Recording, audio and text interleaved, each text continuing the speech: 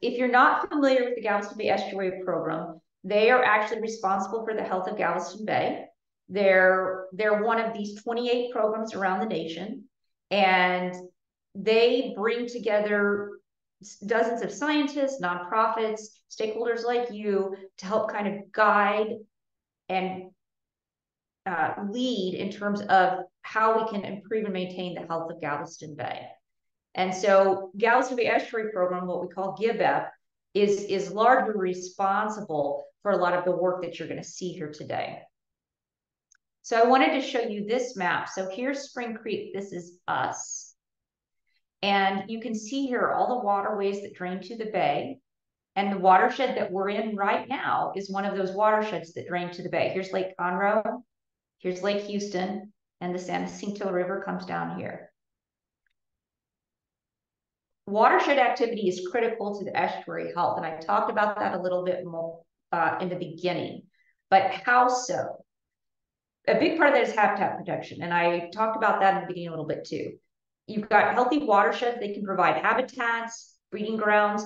I'm sure, as a matter of fact, I heard you guys heard from someone from Audubon at your last talk. So you understand the importance of birds. Probably a lot of you are birders. We have some amazing migration trails in Texas. And a lot of that is supported by some of these watershed activities. Some of the nearshore wetlands and migration routes are really important to keep up those species. Watersheds are also important for nutrient health because a lot of the overflow and runoff that you get into your waterways and into your bays bring a lot of those nutrients that are essential to support estuarine life.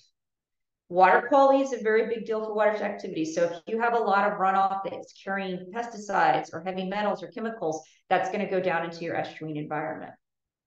Sediment regulation. So again, if you have excessive erosion, that's going to be a big deal later on down the road.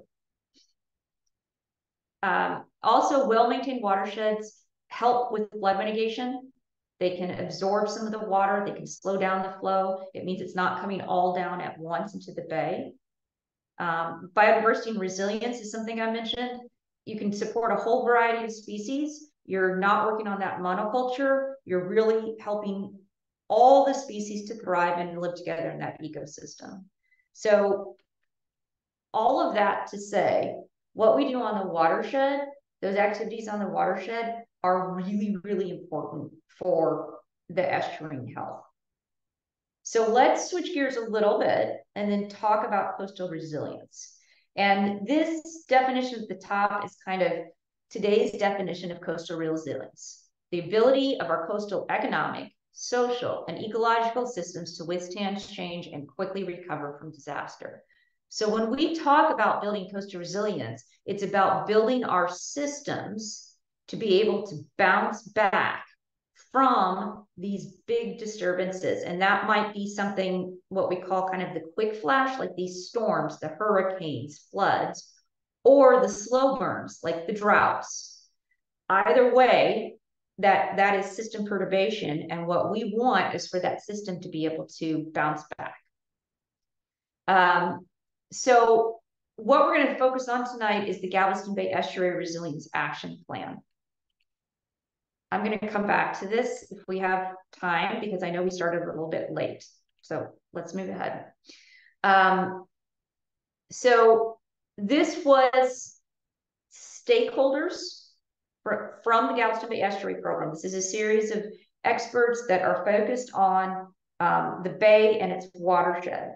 And they came together and worked on this resilience plan. And they developed a set of stressors that Galveston Bay will be facing now and in the future. And these stressors, I think, probably will look very familiar to you. These are stressors that they're climate stressors. Some of them are also kind of population stressors, and it's stressors that a lot of our ecosystems are facing now and in the future. So there were 11 stressors, and these were changes to land use in the built environment. So this was more focused on infrastructure. So in fact, I'm going to skip ahead because I want to talk about each one individually just a little bit. So there were increasing extreme events. This was coastal flooding and storm surge. Now they actually identified flooding as 3 different types. Chronic higher tides. So these are things like that nuisance flooding. They call it sunny day flooding, but that is when you get this kind of combination of both the sea level rise and then water events or rain events kind of further out, and you might just get that daily flooding in areas where you didn't used to get it. Then increase in extreme events. This is the storm surge flooding. This is something we're all familiar with, and it's going to be those really big flood events. And then increased inland flooding. This is more of your Harvey type flooding, where you get those big rainy events, and then you have the freshwater flooding. This is separate from that nuisance flooding and storm surge. Increasing drought, ocean acidification. So this is something that is actually kind of an unknown right now for Galveston Bay. A lot of estuaries are facing the issue of becoming more acidic, and some of the oceans are too. So it's important for us to know where Galveston Bay is in that. There are things you can actually do to help buffer that if it's occurring. So it's important to know it so you can have a plan in place. They also selected changes to land use in the built environment. So they had 2 here again that were slightly related. One was population increase. One was changes to land use. This was more about infrastructure and those land use changes. Population increase, they were talking about increasing number of permanent residents as well as tourists. Sea level rise and subsidence. So this is, sea level rise is what we're all familiar with. Subsidence is actually, it can be caused by pumping. It can be about the volume of the ocean. Our area of Galveston Bay is some of the worst sea level rise in the nation. It's something that we are really going to have to face and think about how we can plan for. Then these last 3 are related, again, just slightly nuanced different. Warmer summers. So this is increase in daily high air temperatures and average temperatures. So this is about habitats and kind of the critters being able to withstand that long-term change in temperatures over the whole summer. Warmer waters. So this is temperature of the water itself, and this is more about daily temperature. Some of the species can be very, very susceptible to some of those daily changes, and we're seeing a lot more of those. So it's about when those are going to come and how we can prepare for it. And then warmer winters. This is a bigger deal because of certain plant life invasives, for example, are going to find it easier to spread if we keep having warmer winters, if we don't have those cold snaps to kind of shut down that spread. So these were the stressors that they identified that Galveston Bay is going to be facing now and in the future. Now, this is a lot of words, but I kind of wanted to take you through what's involved or what was involved in this. This is a very similar type of thing when you start talking risk. For every single one of those stressors, so for example, here you see warmer summers, the work group came up with a series of risks. So for example, if you have a warmer, hotter summer, people might be using more water for irrigation, leading to increased runoff. The second one, warmer summers will lead to warmer water. Warmer water means more growth opportunities for fecal bacteria, which means there's going to be more bacteria and exceeding the water quality limits. So the group came up with hundreds of these risks associated with each stressor, and then went through a series of evaluating each one of those. So what's the consequence? So for the stressor, what is the impact of the risk? In this case, increased runoff on Galveston Bay Plan's goal or priority. So this priority, for example, is reducing non-point source pollution. So if it's a low risk, the goal's not impacted, it's not as important as other things. Medium, your status quo is going to change. The goal's going to be more difficult to reach, but you can get there. High means that goal is out of reach. It's a major disruption to the system. And then the probability for the stressor, what is the likelihood of the risk increase occurring? So not the stressor, but the actual risk. So if we're actually going to have warmer summers, how likely do we think it is that we're going to have increased runoff occurring? So for every one of these stressors, then they evaluated that consequence and the probability on a low, medium, high scale. And then taking those, we came up with these matrices. Again, it's a lot of words. the important thing to note here is that for each matrix, in this upper right, we have a whole series of high consequence and high probability risks. These are the risks that Galveston Bay Estuary Program is going to have to plan for now and in the future. So septic systems are going to fail. With increased extreme event flooding, we're certainly going to see new sources of pollution, and those could be a high consequence.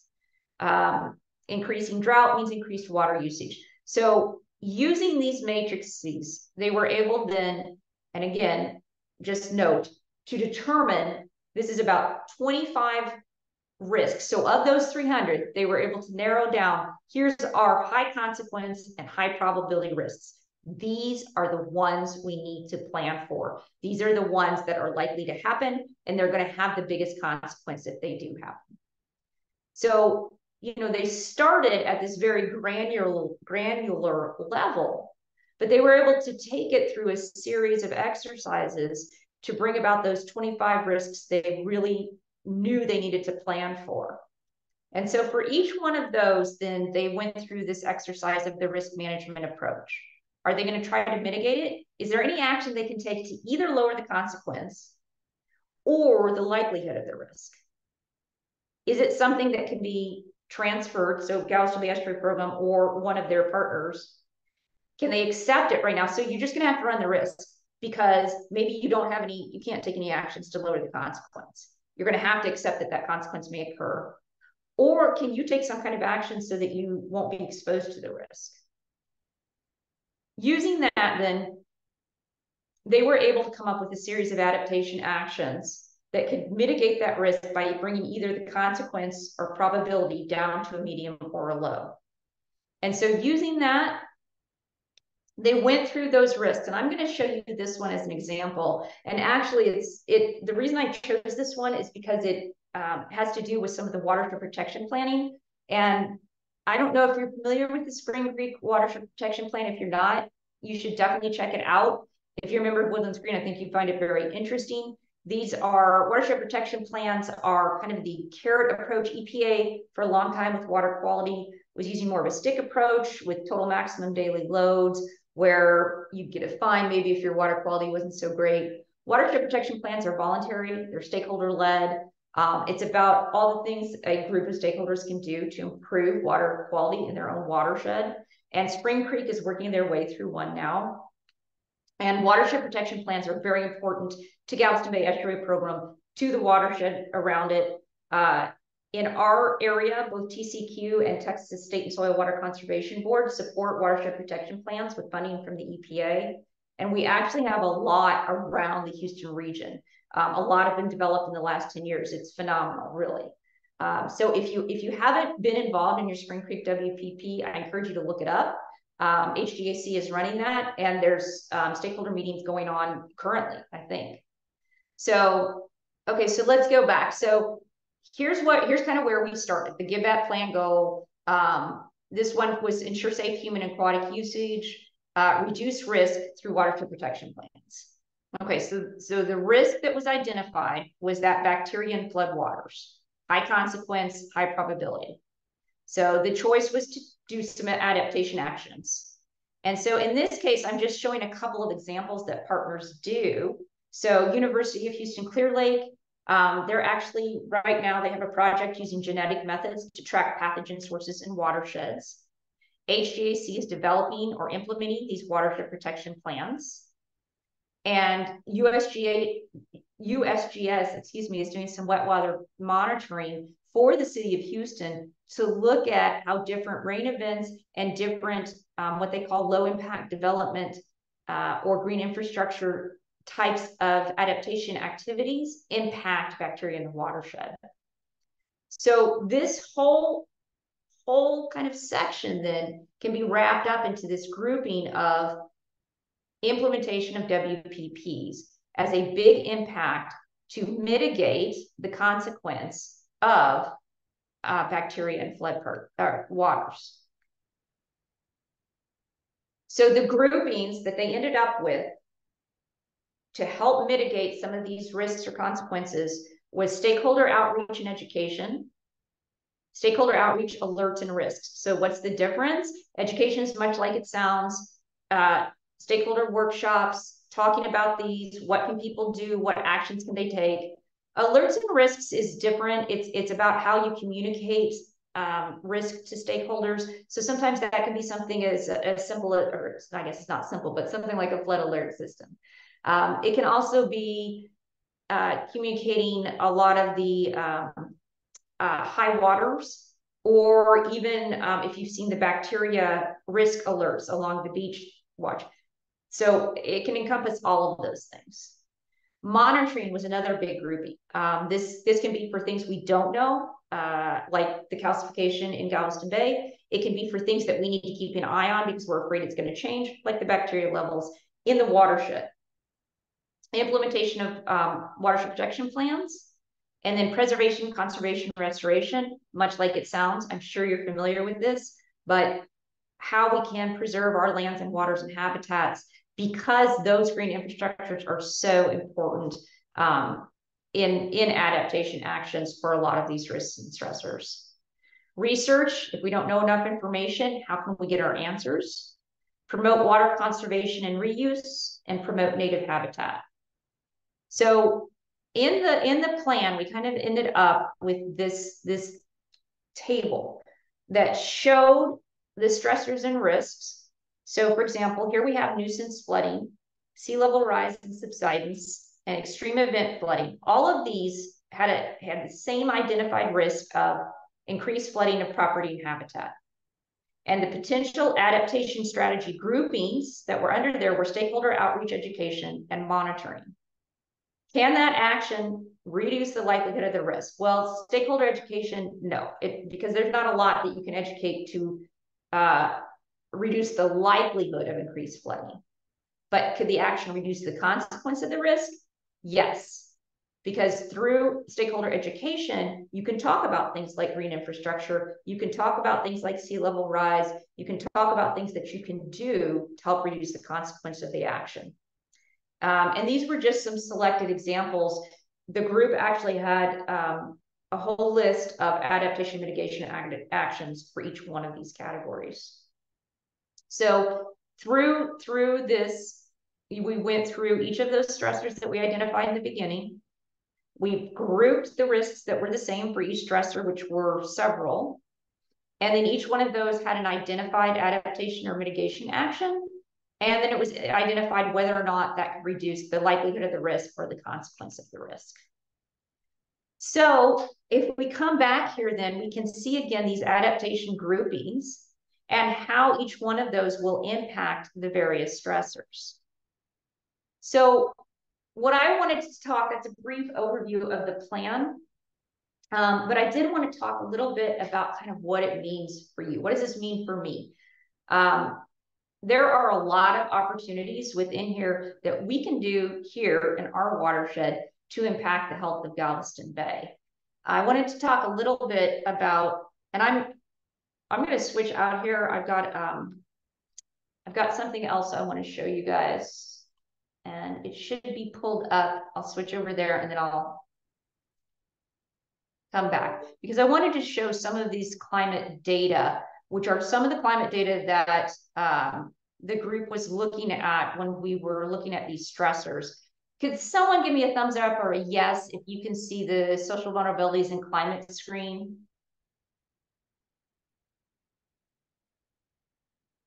Yeah, thank you, thank you. Okay. So what we have here is a series of climate data. I'll pull this down a little bit. This was another project that we worked on, and this was using statistically downscaled data that we got from Drs. Catherine Hale and Dr. Ann Stoner, and we put it into this, what we call the Resilient Science Information Network. In the background, you're going to see this blue layer change. This is projected days above 100. So this is the total number of annual days over 100 as compared to today. So here's our scale. So this red area is showing that by 2100, I stopped this on 2100, we are going to see more than 70 annual days over 100 than where we are today. You can see throughout the watershed, it's not as dire, kind of further coastal. We've got 30 to 50 extra days above 100. That is still a lot, and that's a lot for habitat. It's a lot for the whole watershed, which, as we know, those activities on the watershed are going to impact the bay. So if we're looking at that kind of extreme heat, it's a very big deal for the critters that live on the land. It's a big deal for the critters that live in the water. And we have to think about how we can take action, adaptation action, to help mitigate some of those consequences. Now, one thing that's important for planners when they're looking at this, the other thing that we have here, this purple, is called CDC Social Vulnerability Index. And so it is showing the purple dots, the areas that are higher on that social vulnerability index. So it may be higher because the data that go into creating that index are things like income, health, if there's a driver in the household, members of the household that are over 80, people of color, health issues. So there's a lot that goes into that social vulnerability index. But you can see right away some of the areas that show up higher on that are also in these higher areas for the days above 100. So that lets people able to kind of focus and say, all right, this is where we really need to think about cooling centers, or this is where we need to think about where some of those drought areas may be happening, which is going to increase runoff to the bay when we have that first flush of storms. So the climate data is important, not just for establishing those stressors, but also helping to plan those adaptation actions. I want to show you one more thing on here. So sorry if I'm making everyone dizzy. I know it's a lot of back and forth there on this. I'm going to pull up severe repetitive flooding properties. I'm going to turn off days above 100. And I'm going to turn on the 3-day highest rainfall. I'll turn on the timer again, and I'll let it go through here. So this 3-day highest rainfall, that is in inches, the projected amount of rain that the area would get in 3 days. So these are those really big flashy storms. The pink area is greater than 9 inches. This is projected out to 2080. And these bluish areas are 7 to 8. Now, what I've overlain this time is the severe repetitive flooding properties. Now, I like to tell people that that data is only as good as what went in there. This is not windshield data. This is FEMA's data. So this is only the people that had flood insurance in the first place, only the people that reported a loss, and only the people that then got money for that loss. So it was actually gauged as a loss. So it's clearly not everyone that has severe repetitive flooding property loss, but these are the ones that are documented. So it's the best gauge we've got to kind of go on. But you can see in our watershed, like down here, some of those areas that are so high on that 3-day highest rainfall above 9 inches are also the ones with that severe repetitive flooding loss. So those are things that we need to think about, again, when it comes to the bay and what that flooding is going to mean for watershed health, for communities. All of that is important for the resilience of the bay. So I just wanted to take a minute to show you that so you can kind of get the idea of the considerations, as I said, not just for the stressors, but some of the conversation that goes into those adaptation actions too. And I think I'll go ahead and wrap it up there because I know we started a little bit late and I see some questions in the chat. So, Paul, do you want to take that or you want me just to start reading through the questions? Well, I took some notes. I think, again, if you want to if you put it in chat for me, I said I'd rather not try to open it up for discussion because we could be here all night. So you have to earn your question. I wanted to just mention that as someone stated, there's a whole lot of information here. And I've even looked at the study. There's a lot of data and a lot of information and a lot of issues. So this will be on our website. You can go back and review it at your leisure. I think most of it will be. We got a little late start on the recording, and we'll make sure that people understand that there's a little gap, but most of the information is there. The other thing I wanted to mention, that one of the questions was about pet waste. And to bring that into, also the watershed protection plan that HGAC has done with everybody's help, but that we've had people come to talk to us about that. And so again, it shows that Spring Creek and the woodlands has a lot to do with what ends up in Galveston Bay, including dog waste and everything associated with that. And I think that's interesting after so many years that we can now do genetic testing to prove that it's not really ducks or hogs, or at least maybe we prove that some of it is. So it's a little bit easier to then, be able to discern, because there's been a lot of discussion about whether it's human or not. Mainly, we just know that our bodies of water are not swimmable. Yep. And that it all ends up in Galveston Bay. Also, I was talking about the population. For many, many years, we've worried about the amount of fresh water that gets to the bay, excuse me, and realizing that a lot of it stops at Livingston Dam, and that a lot of that is the water that comes from wastewater treatment plants, et cetera, from Dallas-Fort Worth area. And they've been busy doing their best to reuse that water, clean it up a little bit, and pump it back up to Dallas-Fort Worth. And I think that's one of the things that y'all could, I'm sure you did look at those reuse numbers. And like you said, the more the population grows up in the upper reaches, the more that's going to cause them to try to find sources, including reuse and taking water that might not. And a lot of that has, again, all this kind of leads us to the fact that these things are not just, I guess what I'm saying is the lack of water going down to the bay, we know has a tremendous impact on oysters and flounder. And, we just closed the flounder season.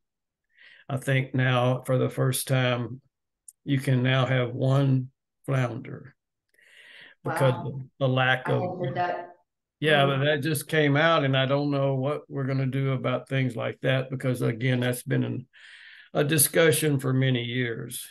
So that's one of the things, that population change.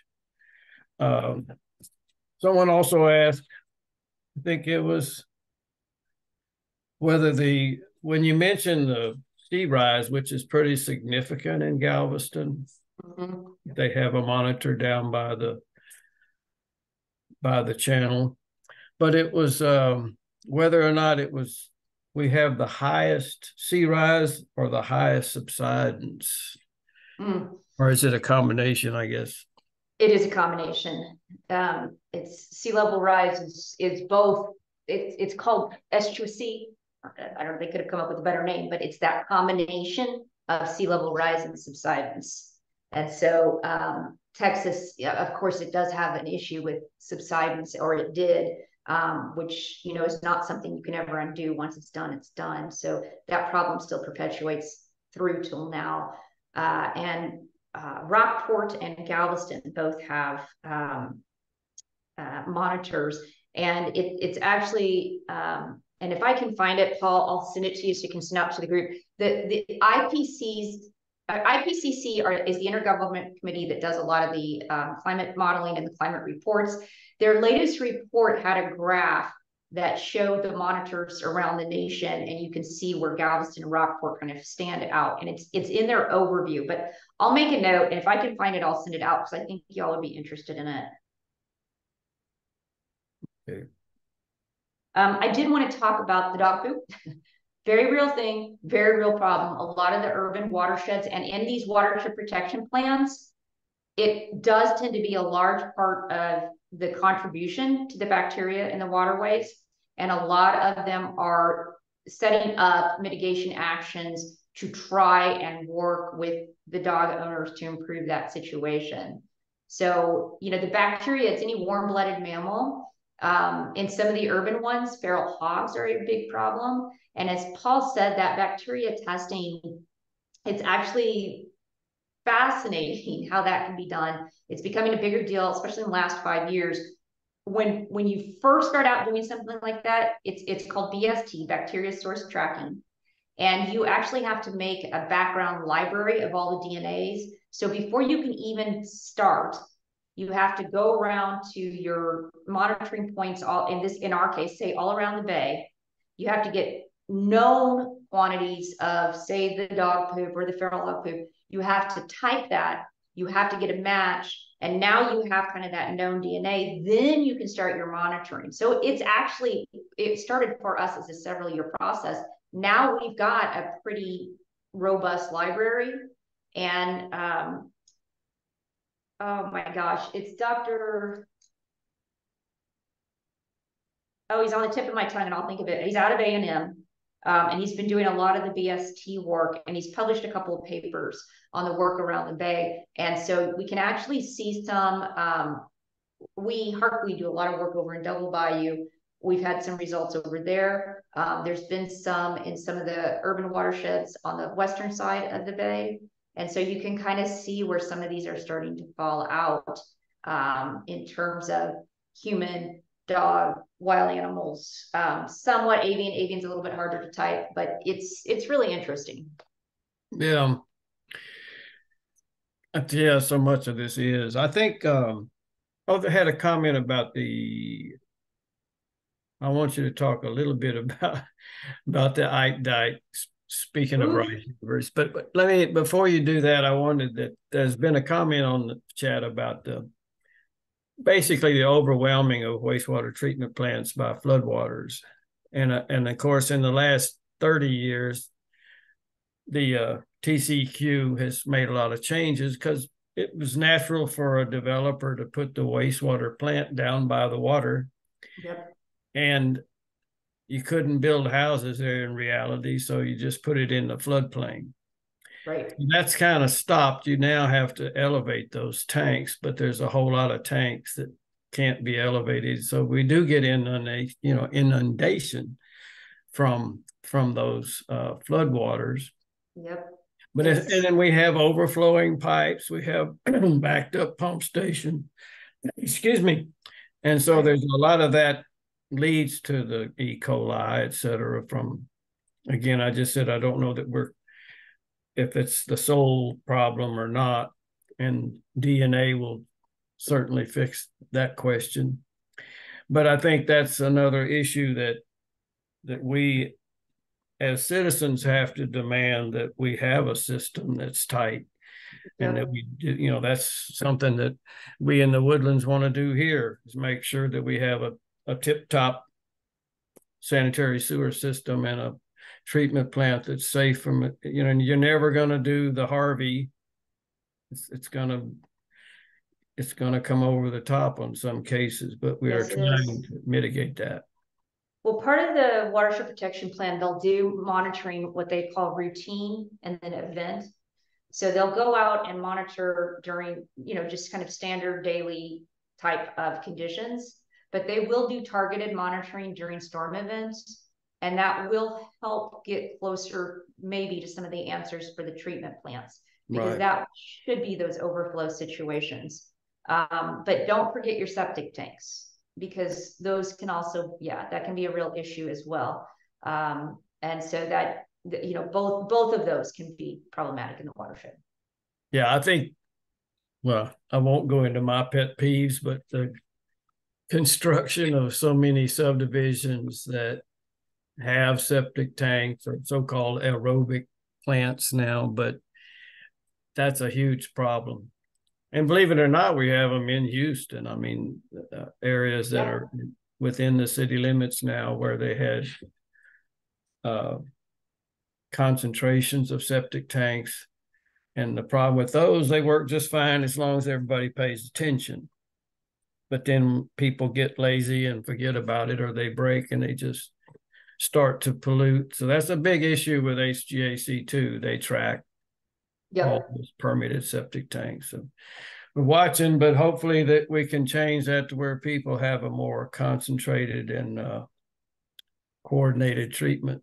So let's go to Ike. Say what you tell me about Ike Dike. Well, I think it's very expensive. That's what I think. And in the original plan that AC, the U.S. Army Corps of Engineers, put out, they did get a lot of stakeholder feedback on that, and they worked that into their plan. I think that there still will need to be and will be environmental assessments that should be done before any kind of construction takes place. There has been some initial environmental assessment studies, but of course the biggest concern is on flows, depending on how the gates are put in and how they're anchored at the bottom, and what the method is for closing and then opening. And I'm speaking strictly in terms of environmental concerns. So what that might mean for flows within the bay, and how quickly it might recover post opening. And then of course there's the construction itself, which is no small thing, and its impact on the bay. So I think there's a lot to unpack there. I think there's going to be a lot of studies between now and when it will get off the ground. Yeah, I think that goes back to the freshwater inflows question too. For me, yes, that's something we worry about, getting too salty or not salty enough. And a lot of it depends on releases of water. And so to me, you got to get the salt water into the bay at the right time. You got to get it out with the fresh water. And we talked about how, it's a dynamic estuary and the species depend on those changes, and they can't have too much of one or the other. When we had Harvey, we had tremendous amount of inflows all at once into the bay. And boy, that knocked our oyster population just petered after that. It just wiped them out. And it took a while for them to recover. I mean, really, they're still recovering. So, even then, and actually, pH went up a lot. Right, the 3 weeks after that, pH went up a lot after all that runoff. So, it's something like that can, once the system turns, it kind of, it kind of takes a little bit for it to get back to where it was. So that's why it's important to kind of understand the impacts of some of those things. Yeah, and we can't blame. That's the other thing we've done recently is the TCEQ has closed a whole lot of Galveston Bay oyster reefs to any kind of fishing at all, and that as a result, like you said, when they got wiped out, then they kind of came back, but it's going to take a long time to get back to that point. And that's a lot of the people don't think about the economic factor of the bay, how many billions of dollars around it. On the Ike Dike too, it's like if you're trying to get the salt water in and out, it's not going to hurt or help to have a big fence across there, a gate to get it through that channel. it seems like it just disrupts the natural flow of water. But I think also it seems the Ike Dike, we remember, excuse me, one of our audience here reminded us that, when Harvey was here, we couldn't get the water out fast enough. It backed up all the way to the woodlands. Yeah. The whole system backed up, and what would it help to have a wall there? So in other words, they think it keeps the water out, but in some cases we've had to try to get the water away. And that would be a big decision, right? I mean, if it's not a storm surge, in theory, they wouldn't close the gates. But someone has to make that call, and you got to make it based on models and the storm that's coming in. So you've got to know, and for the most part with storm surge, you would know, but storms are spinning up so much faster these days. I mean, look at what we had this past season. That was crazy. So, to sort of be able to model some of those when they're not acting like the old storms are, it makes it tough. Paul, I don't know if they would, but it might be worthwhile for your group reaching out to someone from ACE and seeing if they wouldn't give you all a presentation on the Ike Dike. Could reach out with HGAC? Army Corps of Engineers. Oh, I'm saying the Corps. Yeah. Yeah, I think we need to do that. I guess I was surprised just when it came up, it kind of felt like an idea that needed a whole lot of study. And before long, we had Congress all for it and all our senators and everybody jumping on board. And haven't really thought about those environmental issues. Like you said, hopefully that'll work. I hope so. I would think so. The commenter says that with the gates open, flow in and out of the bay is reduced by around 10%. So, and I don't know the answer to that, but that was something that I heard too, that there was. I wouldn't doubt that. Yeah. So I thank you so much. I appreciate you hanging with me earlier, and that. No problem.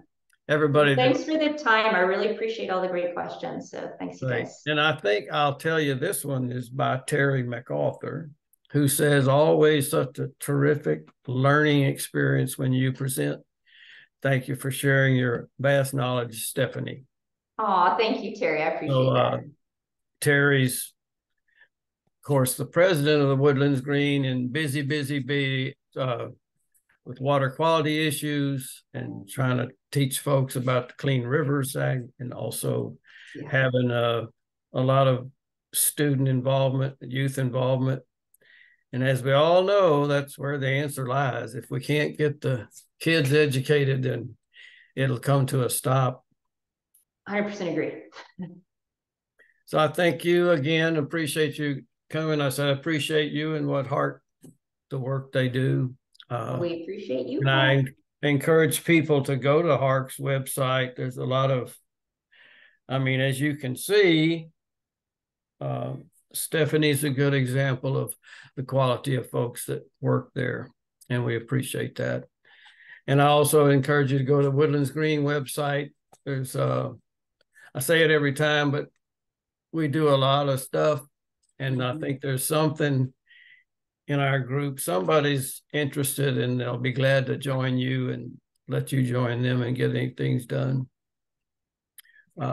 including the removal of invasive species. So we do that, and we sell rain barrels, and a lot of good work. And part of it is this trying to help educate the public in matters like this. So you've done a fine job of that tonight, and I appreciate that. So I'm gonna, somebody turn off the recorder, and I'm gonna say good night. And thanks again for coming.